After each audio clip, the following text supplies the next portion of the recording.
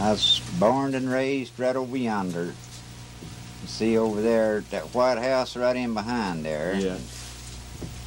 And later on, why, we tore the old house down and moved it across the creek here and right down here. And right there's the house I was born in and raised in. And my father, he had an accident. He was fixing to shoot a dynamite. You know, we'd been shooting it all day, and he went in and made him a dynamite up and had a box of caps in one hand and a stick of dynamite in the other hand, and he's smoking a Chesterfield cigarette. And just as he went to turn around with it, well, it all went off in his hands. Just blowed them off, just left them sticking right to the ceiling, you know. And I've had a pretty tough life. I had to go to work young. From 10-year-old on up, I had to start work. I mean, that was just working on the farm, you know. I think it was 25 cents a day, I think, what I got. And then at the age of 16, I went to work in the coal mines, driving ponies in one of these truck mines for my uncle. Where was that? That was down here at Olby, at the mouth of the Camel Coal Company down there. And then from there, meantime, I'd play music, you know, and then I'd work in the mines. And I got a job on the L&N Railroad. Well, tell us a little bit about music up here in Line Fork when you was a little boy and how you got inspired to learn to play it. Well, these old-timers, most of them's done passed on, you know. I got to listen to them play, and my daddy, he played the banjo, and before he got his hands blowed off, and my uncles, they all played, and I just took an interest in it. And there's a big field right over there, about 3 or 4 acres in it, and I got to want me a banjo. I've got the first banjo that ever I owned, and I cut all them stalks right over there in that field. I ruck them up, burnt them. Took me about 4 or 5 days. And my grandfather gave me $1, and I went and bought this banjo. I'd take that banjo to the field with me right back in yonder, and there was a big apple tree. We'd rest every round that we'd make. I got one sister and one brother. And every round while we'd make, well, I'd grab that banjo and I'd start playing it, you know.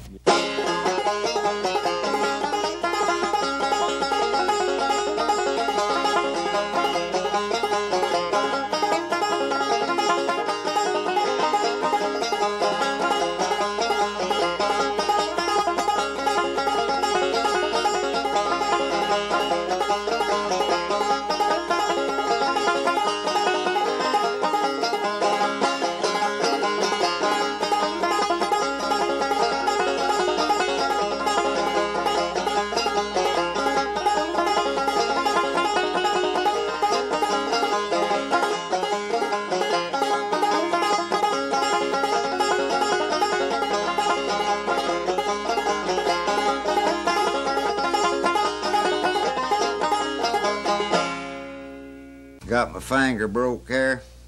See, it's crooked. Well, that burnt me on the 3 finger, and it's crooked this right for this drop thumb, you know. So you get your rhythm with your thumb here.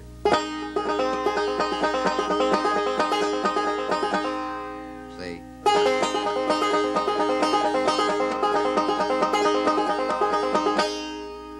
Now, and I've learned this, and I can do anything that anybody can with 3 fingers. I can do it drop thumb.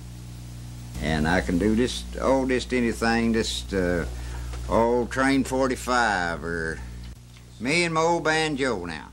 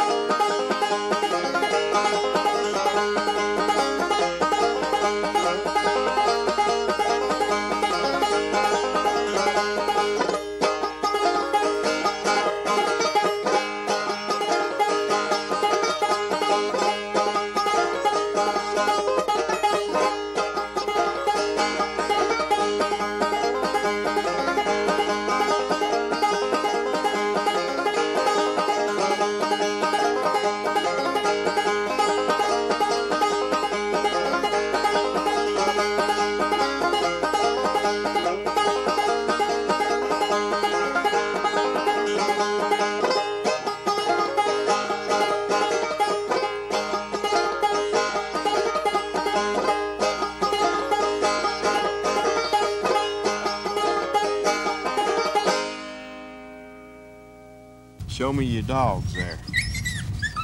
Well, let's see. Right up here's one. Queen. Come on. Come on. Come on. Boy, it's a good rabbit dog, too. You've been doing some hunting this year, ain't you? I've got 2 more down there. I've just about sold out. I get them, train them, guarantee them. And then if they don't do what I say they do, bring them back and get their money back. Oh, I take them out about age dark every night whenever the rabbits is stirring, see? They can get a hot scent after them, boy, and they'll take right off. And then I'll run them 3 or 4 times after dark, and then quit running them after dark, and then start hunting them every morning, see? Boy, I'd like to see all the dogs that's been tied up right here and down there on this farm here. Beagle hounds, that's all I fool with, beagles. Yeah. You got any for sale? Not right now, I haven't, but I will have. I'm going to get me some this weekend. How much you sell them for? Sell the males for $50 and the females $35. That's after you train. That's after I train them. I really don't make no money on them. Dog food's so high, but I just like to fool with them, you know. Like to please the people that likes to hunt.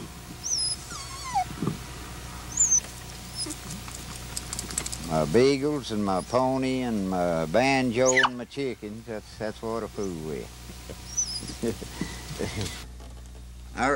Right here's an old fiddle tune. Is called, some calls it the Wild Indian, and some, you know, the Lost Indian, and I heard Marion Sumner do this, and a lot of times whenever we work square dances, you know, me and Marion worked these here, well, it was bars and things, you know, like that, and nightclubs, you know, and we worked down here at Jeff, Kentucky, on Route 7, Russell Cornets there, and so them guys from Leslie County over in there drive in big Mack trucks in there coming to the square dance, and they'd be parked from Russell Cornets there, cleaned out Jeff in big Mack trucks. And boy, they'd really get with it, you know. And of course, we'd have a little moonshine, you know, to drink along, and plenty beer. And me and Marion, we hit it pretty heavy then, you know. And we get cranked up, and old Marion would always fiddle this tune here, and I picked this tune up from Marion, you know. It's Lost Indian.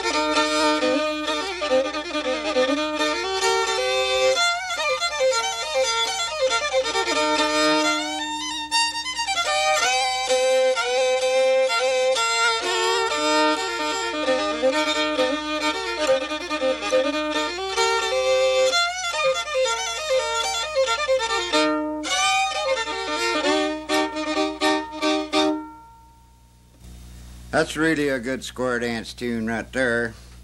Get Marion Sumner hold of a fiddle and let me on the 5-string banjo and a guitar. That's the way we did it. And boy, they would really get lost with it.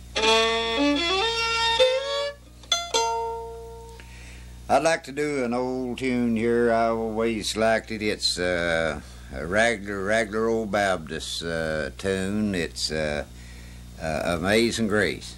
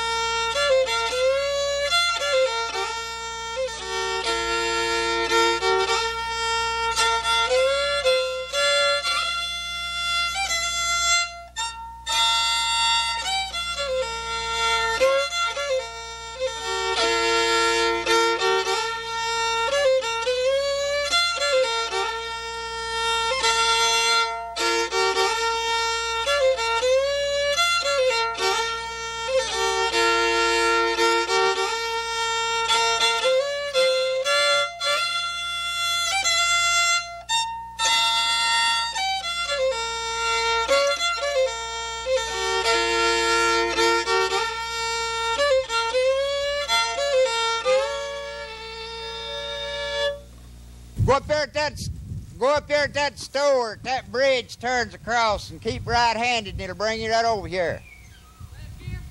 Go up there at that store, just above that store. That bridge turns across, and keep right-handed, and it'll bring you right in here. I've been trying to get that bridge fixed there, and they promised to fix it, and if they don't, I ain't going to vote. Nary vote.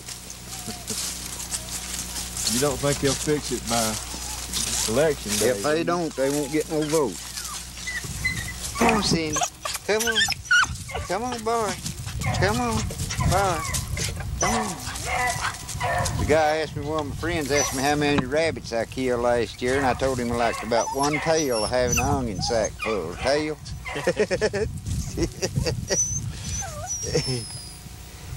I used to go down Jackson County. These things here, you can't hardly kill them here back in these strip jobs up in here where they've stripped this coal. They've got overdrive in them. Whenever you can get them up, just gone. You said you get $50 for that dog there. You think you can get $50 for that right there? Well, there's Marion Sumner. Well, hello over there. I didn't see you. How you doing? Pretty good, Lee. You doing all right? Yes, sir, buddy. Did you come down to get me to teach you some fiddling? I'll come down to get you to teach me something, buddy. You better tell everybody else you taught me. Yeah. Well, you know I have, Yeah. off the note. Yeah, we've done a lot of teaching him. Oh, we have. No, I'll take that back. Old Marion's best fiddler there is around this part of the country. That's the first time I met Marion was in Norton, Virginia. I woke up one morning and somebody's in the bed with him. I didn't know who it was. And his brother, Bobby, he was playing the fiddle for us then. I said, Bobby, who is this guy? And Bobby said, I don't know. I said, everything comes along, every old piece of trash that comes along. I said, you first sticks him right in bed, man. I didn't know Marion, see. Well, I got up, went to get dressed, and I see the extra fiddle sitting there, and then I thought, now that might be Bobby's brother. I soon found out and never went to the radio station who he was. That's a good old days, wasn't it? Oh, you ain't a kidding. Boy, we've worked a many square dance, ain't We sure have. More square dances than anything. Gee-oh. I guess we worked square dances probably 4 or 5 years. I've seen that over here at Carcassonne and the head of Bull Creek over there. Them old women would come in there with ball shoes on. Yeah. They'd dance. You could pure smell the rubber. There's light on their feet, wasn't it? Yeah. Well, we really had a time. Down there at Russell Corners. Yeah, Russell Corners and Kuda Basherzes. Oh, yeah. Played a mini dance at Kuda Basherzes, didn't we? Oh, we did. You ain't a kid. Yeah. Oh, that banjo that I played, if you could have squeezed the beer out of the hide of it, they'd have been a half a gallon of beer. Be a playing, right back of playing, somebody turned the beer up, me a drinking and a playing. Yeah, the hair on my fiddle bow was white when I first started working there. When I left there, it was gold and yellow. Yeah. Of course, I'd look around sometimes, Marion be standing on one foot like this going backwards, but he'd never miss a note. But we quit that now, ain't we, Marion? Yeah. Been quite a spell since I've drinking it. Me too. Been a long old time. Oh, we still work a few square dances long. Yeah, we work square dances once in a while yet. Yeah. When they call on us. Yeah. No, what I said about me learning Marion to play the fiddle there, if I was to live be 200 years old, I'd never jerk a fiddle bow like Marion does.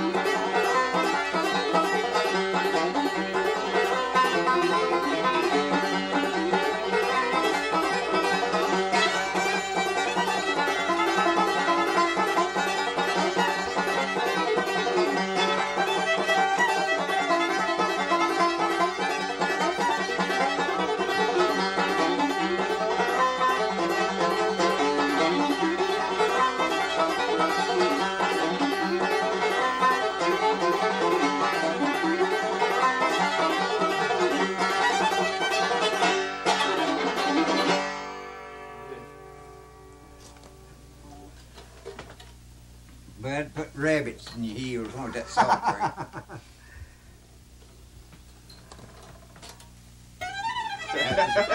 There. I love it. Yeah, keep that on. You look good. Go down my ears. Keep that on. You look good.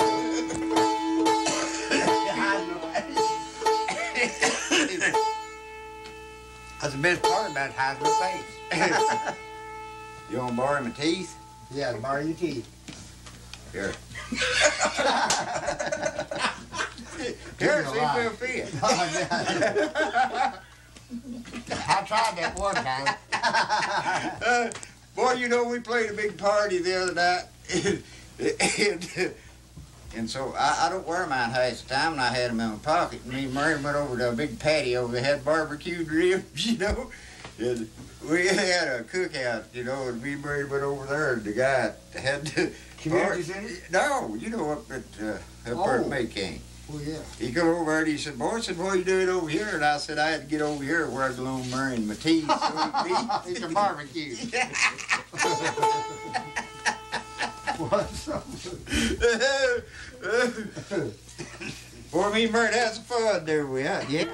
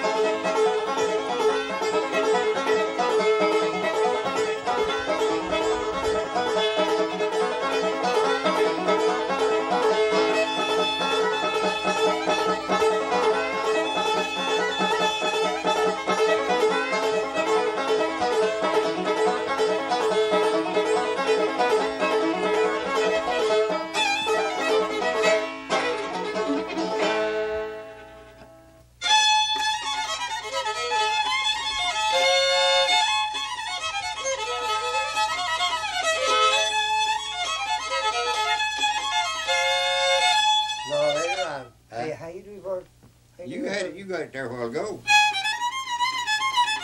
Yeah. Okay, do that. Wait a minute. Huh? Do it again.